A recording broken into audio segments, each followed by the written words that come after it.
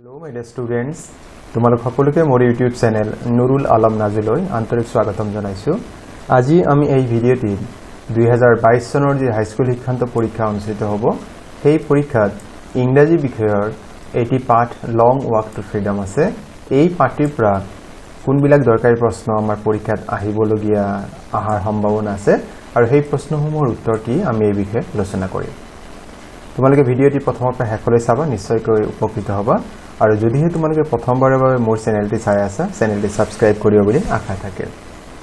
এই পাঠটিৰ পৰা হাইস্কুল শিক্ষান্ত পৰীক্ষাৰ যি ব্লুপ্ৰিন্ট আছে 2022 চনৰ যিটো ব্লুপ্ৰিন্ট আছে সেই তথ্যমতে এই পাঠটিৰ পৰা আমাক এই বছৰৰ পৰীক্ষাত 8 নম্বৰৰ প্ৰশ্ন দিয়া থাকিব। গতিকে তোমালোকে প্ৰশ্নসমূহ কি ধৰণৰ প্ৰশ্ন হ'ব পাৰে সেই বিষয়ে তোমালোকে এই ভিডিঅ'টিত সম্পূৰ্ণৰূপে জানিব পাৰিবা।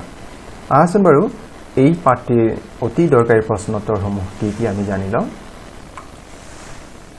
প্ৰথম এটি প্ৰশ্ন দিয়া আছে হোৱাট ইজ এপাৰ্থেইড আৰু ইয়াৰ বাবে আমাক পৰীক্ষাত 1 নম্বৰ দিয়া থাকিব আৰু ইয়াৰ উত্তৰটি হৈছে এপাৰ্থেইড is a political system that সেপাৰেটস people অ্যাকৰ্ডিং two there race. এপাৰ্থেইড মানে বৰ্ণ বৈষম্য।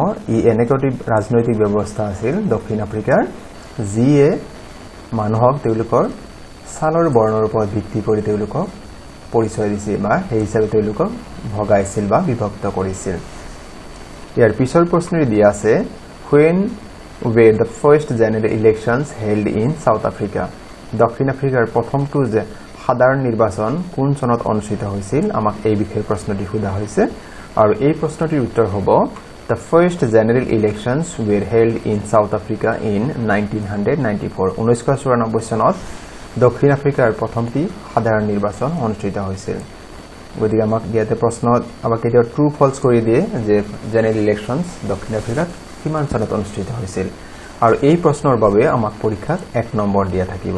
গতিকে তোমালোকে 1994 লিখি দিলে সম্পূৰ্ণ শুদ্ধ উত্তৰ। আমি সাধাৰণতে পৰীক্ষাত সম্পূৰ্ণ বাক্য লিখি দিব লাগে। পৰৱৰ্তী প্ৰশ্নলৈ আগবাঢ়িছো। ইয়াত দিয়া আছে what is the title of মেণ্ডেলাছ অটোবায়োগ্ৰাফি। মেণ্ডেলাৰ যি অটোবায়োগ্ৰাফি আমি যিখন পঢ়ি আছো আত্মজীৱনী এইখনৰ টাইটেল কি, শিৰোনাম কি? উত্তৰটি হ'ব the title of মেণ্ডেলাছ অটোবায়োগ্ৰাফি is long walk to freedom. এয়াই হৈছে মেণ্ডেলাৰ আত্মজীৱনীৰ শীৰ্ষক বা শিৰোনাম। গতিকে এইখিনি লিখিলে আমি 1 নম্বৰ পাম। ইয়াত 1 নম্বৰ দিয়া থাকিব। পৰৱৰ্তী প্ৰশ্ন দিয়া আছে which does Mandela think is natural two love or two হেট। মেণ্ডেলাৰ মতে আচলতে কোনটো কাম প্ৰাকৃতিক হয়, কাৰোবাক ভাল পোৱা নে কাৰোবাক ঘৃণা কৰাটো? আমি গল্পত ইতিমধ্যে পঢ়িছো বা ইতিমধ্যে গল্পত আমি সকলোৱে জানো, গল্পত উল্লেখ কৰা মতে মেণ্ডেলাই কৈছিল যে ভাল পোৱাটো সেইটোহে natural. According to Mandela two love is natural then two হেট। ভাল পোৱাটোহে বেছি প্ৰাকৃতিক হয়। কাৰোবাক ঘৃণ কৰিবলৈ আমি কি কৰিব লাগিব, তাক প্লেন কৰিব লগা হয়। গতিকে আমাৰ এই প্ৰশ্নটিৰ বাবে আমাৰ পৰীক্ষাত 1 নম্বৰ দিয়ে থাকিব। আমি পৰৱৰ্তী প্ৰশ্নলৈ আগবাঢ়িছো। পৰৱৰ্তী প্ৰশ্ন দিছে হাউ many years did Mandela spend in prison. মেণ্ডেলাই কাৰাগাৰত কিমান বছৰ অতিবাহিত কৰিছিল? আমি গল্পটিত ইতিমধ্যে পাই আহিছো। উত্তৰটি হ'ব Mandela spend 30 years in prison. মেণ্ডেলাই কাৰাগাৰত 30 বছৰ সময় পাৰ কৰিছিল। পৰৱৰ্তী প্ৰশ্ন Who was sworn in as the first deputy president of South Africa in 1994? 1994 চনত যি ৰাষ্ট্ৰপতিৰ যি সাধাৰণ নিৰ্বাচন হৈছিল তাৰ পিছত প্ৰথমজন উপ-ৰাষ্ট্ৰপতি হিচাপে দক্ষিণ আফ্ৰিকাৰ প্ৰথমজন উপ-ৰাষ্ট্ৰপতি হিচাপে কোনজন ব্যক্তি শপত গ্ৰহণ কৰিছিল? আৰু এই প্ৰশ্নৰ উত্তৰ হ'ব Thabo Mbeki was sworn in as the first deputy president of South Africa in 1994. Thabo Mbeki নামৰ ব্যক্তিজন প্ৰথম উপ-ৰাষ্ট্ৰপতি হিচাপে দক্ষিণ আফ্ৰিকাৰ প্ৰথমজন উপ-ৰাষ্ট্ৰপতি হিচাপে শপত গ্ৰহণ কৰিছিল 1994 চনত। গতিকে আমি এই প্ৰশ্নটিৰ উত্তৰ জানিলো আৰু এই দুইটা প্ৰশ্নৰ বাবে আমাক 1 নম্বৰ দিয়া থাকিব।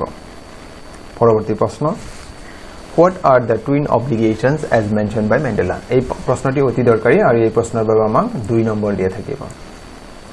ইয়াত আমাক সুধিছে মেণ্ডেলাই গল্পত কৈছিল যে সাধাৰণ এজন ব্যক্তিৰ বাবে দ্বৈত দায়িত্ব থাকে। টুইন মানে 2 ডাবল। আৰু সেই দায়িত্ব দুটা কি মেণ্ডেলাৰ যি উল্লেখ কৰিছিল According to Mandela, every man has twin obligations in life. এজন ব্যক্তিৰ জীৱনত দুটা দায়িত্ব থাকে.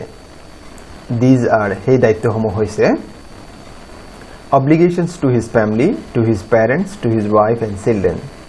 এজন ব্যক্তিৰ প্ৰথম দায়িত্ব হৈছে তেওঁৰ পৰিয়াল, তেওঁৰ পিতৃ-মাতৃ, তেওঁৰ পত্নী আৰু তেওঁৰ সন্তান. এইটো হৈছে প্ৰথম দায়িত্ব, এটি দায়িত্ব. আৰু দ্বিতীয় দায়িত্ব হৈছে obligations to his people, তেওঁৰ যি মানুহ আছে দেশৰ মানুহ, community, তেওঁৰ সম্প্ৰদায় and his country আৰু দেশৰ প্ৰতি.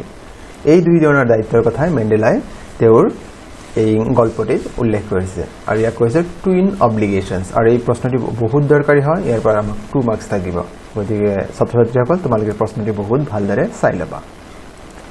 পৰৱৰ্তী প্ৰশ্ন আমাক দিয়া আছে, what is the greatest wealth according to Mandela? মেণ্ডেলাৰ মতে আটাইতকৈ বৃহত্তম সম্পদ কি? নতুবা এই প্ৰশ্নটি এনেকৈ দিব পাৰে, what is Mandela's view about wealth? সম্পদ সম্পৰ্কে মেণ্ডেলাৰ যি মতবাদ বা ধাৰণাটো কি আছিল? উত্তৰটি আমি লিখিব লাগিব. আৰু এই প্ৰশ্নটিৰ বাবে আমাক 2 মাৰ্কস থাকিব, 2 নম্বৰ দিয়া থাকিব. According to Mandela, the greatest wealth of South Africa is its people. মেণ্ডেলাৰ মতে দক্ষিণ আফ্ৰিকাৰ আটাইতকৈ বৃহত্তম বা সৰ্বোত্তম সম্পত্তি হৈছে দক্ষিণ আফ্ৰিকাৰ মানুহ. Finer and truer than the purest diamonds. সেই মানুহবিলাক কি হয়? আটাইতকৈ মানে বিশুদ্ধ ধৰণৰ, ফাইনাৰ এণ্ড ট্ৰুৱাৰ আৰু একেবাৰে সঁচা. সেইবিলাক কি হয়? পিউৰেষ্ট ডায়মণ্ডতকৈ কি হয়? সেইবিলাক সঁচা আৰু বিশুদ্ধ হয়. তাৰমানে মেণ্ডেলাই দক্ষিণ আফ্ৰিকাৰ মানুহখিনিক যি হীৰাতকৈও বেছি দামী বুলি তেখেতে অভিহিত কৰিছিল. আৰু এইখিনি লিখিলে আমি 2 নম্বৰ পাম. গতিকে এই প্ৰশ্নটি আমি জানি ললো. আমি পৰৱৰ্তী প্ৰশ্নলৈ আগবাঢ়িছো. What ideals does Mandela set out for the people of South Africa? দক্ষিণ আফ্ৰিকাৰ মানুহসকলৰ বাবে কোনবিলাক আদৰ্শ তেওঁ স্থাপন কৰি গৈছিল? আৰু এই প্ৰশ্নৰ উত্তৰটি হ'ব, Mandela wants his country to be free from various bondages. মেণ্ডেলাই বিচাৰিছে যে তেওঁৰ দেশৰ মানুহ, his country, দক্ষিণ আফ্ৰিকাৰ কথা কোৱা হৈছে, to be free from the various bondages, বিভিন্ন ধৰণৰ বান্ধোনৰ পৰা মুক্ত হ'ব. কোনবিলাক বান্ধোন? such as poverty, দাৰিদ্ৰতা, deprivation, বঞ্চিত হোৱাৰ পৰা, suffering, বিভিন্ন যাতনা, gender and other discrimination, লিংগ বা আন ধৰণৰ বৈষম্যৰ পৰা দেশবাসীসকল মুক্ত হ'ব পাৰিব. এই কথাখিনিকে এইবিলাকে দেশবাসীৰ কাৰণে তেওঁ লক্ষ্য হিচাপে বান্ধি থৈ গৈছিল বা এই আদৰ্শসমূহ তেওঁ স্থাপন হোৱাটো বিচাৰিছিল. আৰু এই প্ৰশ্নৰ বাবে আমাক পৰীক্ষাত 2 নম্বৰ দিয়া থাকিব. আমি পৰৱৰ্তী প্ৰশ্নলৈ আগবাঢ়িছো. ইয়াত সোধা হৈছে, freedom is indivisible. How does Mandela explain this? মেণ্ডেলাই কৈছে যে স্বাধীনতা অবিভাজনীয়, যাক আমি ডিভাইড কৰিব নোৱাৰো, ডিভিজিবল নহয়. আৰু নতুবা ইয়াৰ কাৰণে আৰু এটা কেতিয়াবা প্ৰশ্ন আমাক দিয়ে, what is Mandela's view about freedom? freedom সম্পৰ্কে বা স্বাধীনতা সম্পৰ্কে মেণ্ডেলাৰ ধাৰণাটো কি? আমি এই প্ৰশ্নৰ উত্তৰ হিচাপে লিখিব লাগিব, according to Mandela, freedom is indivisible. মেণ্ডেলাৰ মতে স্বাধীনতা অবিভাজনীয়, আমি তাক ভগাব নোৱাৰো, টুকুৰা টুকুৰ কৰিব নোৱাৰো. freedom is free and common to all. স্বাধীনতাটো কি হয়? মুক্ত আৰু ই সকলোৰে বাবে. the saying on any one of his people, তেওঁৰ কোনবা এজন মানুহ, ইয়াত তেওঁ বুলি কওঁতে, তেওঁৰ মানুহ বুলি কওঁতে কলা মানুহখিনিৰ কথা বুজোৱা হৈছে. the sayings on any one of his people were the sayings on him. তেওঁৰ কোনবা এজন মানুহ, কলা বৰ্ণৰ কোনবা এজন মানুহ যদি দাসত্বত বন্দী হৈ আছে বা কাৰ বন্দিত্ব জীৱন পাৰ কৰি আছে, were the sayings on him, হেয়া তেওঁৰ ওপৰতো সেই দাসত্বৰ শিকলিডাল থাকিব. and on all of him, বা সেই কলা সকলো মানুহৰ ওপৰতে সেই দাসত্ব থকাটো বুজাব. so to be free himself, যদি তেওঁ কাৰোবাক মুকলি কৰি দিয়া বিচাৰিছে বা মুক্ত হোৱাটো বুজাইছে, is to make all countrymen free. তেওঁৰ মতে যদি দেশৰ সকলো মানুহ স্বাধীন হয়, তেতিয়াহে তেওঁৰ মতে হেয়া স্বাধীনতা হয়. এইখিনি দ্বাৰা তেওঁ ফ্ৰীডম, যিটো স্বাধীনতাৰ যিটো ধাৰণা আছিল মেণ্ডেলাৰ, হেয়া তেখেতে বুজাব খুজিছিল বা সেইখিনি প্ৰকাশ কৰিছিল. নিশ্চয় তোমালোকৰ বুজি পোৱাত অসুবিধা হোৱা নাই প্ৰশ্নটিৰ উত্তৰটো. আৰু এয়া 2 নম্বৰৰ বাবে আমাক থাকিব, আৰু এই প্ৰশ্নটো অতি দৰকাৰী প্ৰশ্ন হয়. আমি পৰৱৰ্তী প্ৰশ্নলৈ আগবাঢ়িছো. ইয়াত আমাক দি আছে, দ্য অপ্ৰেছৰ এণ্ড দ্য অপ্ৰেছড. অপ্ৰেছৰ মানে যিসকল শোষক, যিহেতু শোষণ কৰে, and oppressed মানে যিহত শোষিত যাৰ ওপৰত শোষণ কৰা হয় are robbed of humanity তেওঁলোকৰ যি মানৱীয়তা হেয়া কি হয় কোনবাই চুৰ কৰিলে বা হেতু বিপদাপন্ন what makes Mandela say this Mandela এই কথাকাৰ কিয় কৈছিল এইদৰে Mandela কিয় মন্তব্য কৰিছিল সেই প্ৰশ্নটো সুধিছে আমাক আৰু ই দৰকাৰী প্ৰশ্ন হয় আৰু ইয়াৰ বাবে 2 নম্বৰ দিয়া থাকিব আমাক উত্তৰটি আমি এনেকৈ লিখিম Mandela remarked that a man who takes away another man's freedom is a prisoner of hatred এজন মানুহ যি আন মানুহৰ স্বাধীনতা কাঢ়ি লয় তেওঁ কি হয় আনৰ ঘৃণাৰ পাত্ৰ হয় বা ঘৃণাত বন্দী হৈ যায় he is locked behind the bars of prejudice তেওঁ কুসংস্কাৰত আবদ্ধ and narrow minded আৰু তেওঁ সংকীৰ্ণ মনৰ হয় he is not truly free সেই ব্যক্তিজন সঁচাৰ্থতে স্বাধীন নহয় who takes away someone else's freedom যদি অইন কোনোবাৰ স্বাধীনতা কাঢ়ি লোৱা হৈছে তেনেকুৱা ব্যক্তি কেতিয়া স্বাধীন বুলি আমি ক'ব নোৱাৰো in the same way একেদৰে if a person's freedom is taken away যিজন ব্যক্তি স্বাধীনতা কাঢ়ি লোৱা হৈছে he is not free তেওঁ স্বাধীন নহয় in this context Mandela said this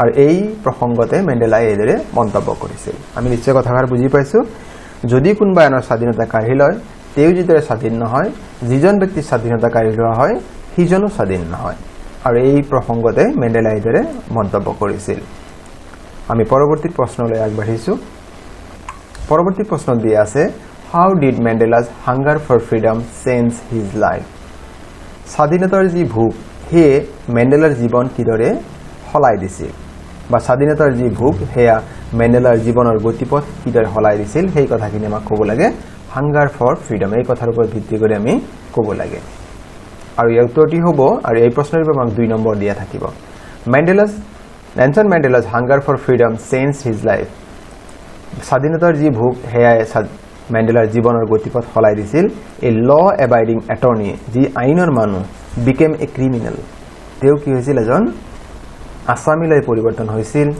and a family loving man had to live life a monk পৰিয়ালক ভাল পোৱা মেণ্ডেলা এজন সন্ন্যাসীৰ নিচিনা তেওঁ জীৱন যাপন কৰিবলৈ হৈছিল কিয়নো তেওঁ বেছি সময় তেওঁ কাৰাবাসত কটাবলগীয়া হৈছিল later it also made him a great statesman আৰু এই তেওঁ পৰৱৰ্তী সময়ত এজন বিখ্যাত বক্তালৈ পৰিৱৰ্তন কৰি দিছিল এইখিনি লিখিলে আমি 2 নম্বৰ পাম নিশ্চয় তোমালোকে বুজি পাইছা আমি পৰৱৰ্তী প্ৰশ্নলৈ আগবাঢ়িছো ইয়াত আমাক দিছে যে মেণ্ডেলাৰ এই যিটো গল্প আছে লং ৱাক টু ফ্ৰীডম এই গল্পৰ ওপৰত ভিত্তি কৰি আমি ক'ব লাগে এই তলত উল্লেখ কৰা বাক্য কি হয় ট্ৰু অৰ ফলছ সঁচা নে মিছা আমি সেইখিনি ক'ব লাগে আৰু এই প্ৰশ্নসমূহ 2017 চনত হাইস্কুল শিক্ষান্ত পৰীক্ষা দিয়া আছিল প্ৰথমটি দিয়া আছে the policy of এপাৰ্থেইড created A lasting piece in মেণ্ডেলাছ country যি বৰ্ণ বৈষম্য নীতি আছিল ইয়ে এক সুদূৰ প্ৰসাৰী বা বহুদিনলৈ বৰ্তি থকা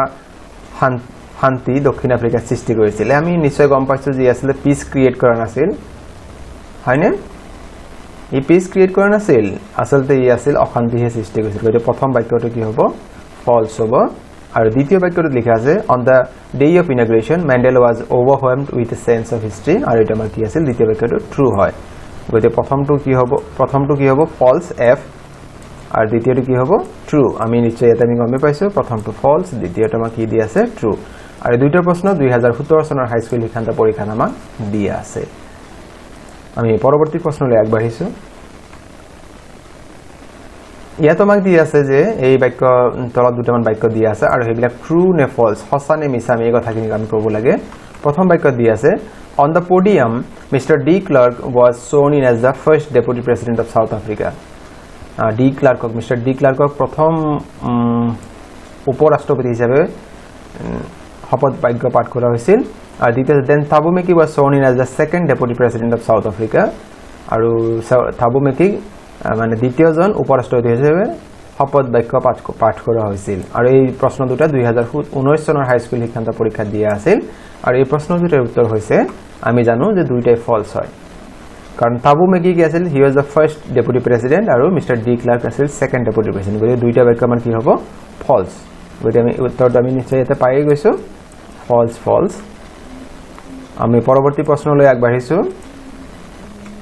পৰৱৰ্তী প্ৰশ্ন দি আছে Choose the meaning of the underlined words. Underline মানে কোনবা শব্দ কি আছে তলত আজ দিয়া আছে সেই শব্দটোৰ অৰ্থ বিচাৰি উলিয়াব লাগে আৰু তাৰ বাবে বিকল্প অৰ্থ দিয়া আছে ইয়াতে কাৰ্টেইল শব্দত আন্ডাৰলাইন কৰা আছে আৰু এইটো আমাৰ মেন্ডেলাৰ গল্পৰ পৰা লোৱা হৈছে কাৰ্টেইল শব্দত ইয়াত তিনটা অৰ্থ দিছে এনহান্সড বৃদ্ধি কৰা ৰিডিউস কমাই দিয়া উইথহেল্ড আৰু ইয়াত আমাৰ কি অৰ্থটো আৰু এইটো 2019 চনৰ হাই স্কুল শিক্ষান্ত পৰীক্ষা দিয়া আছিল আৰু ইয়াৰ শুদ্ধ উত্তৰটি হ'ব কাৰ্টেইল শব্দৰ অৰ্থ হৈছে ৰিডিউসড কমাই দিয়া और तार परवर्ती वाक्य दिया আছে choose the correct answer from among the alternatives given and complete the sentence ইয়াতে এটা বাক্য দিয়া আছে তার খালি ঠাই আছে খালি ঠাইত এই বিকল্পসমূহ তিনিটা দিয়া আছে তারপর আমি শুদ্ধ বিকল্প বাছি লব লাগে in life every man has 3 obligations twin obligations and many obligations আমি ইতিমধ্যে এই বিষয়ে প্রশ্নটি পঢ়ি আহিছো আমি তাত পাইছো যে every man has twin obligations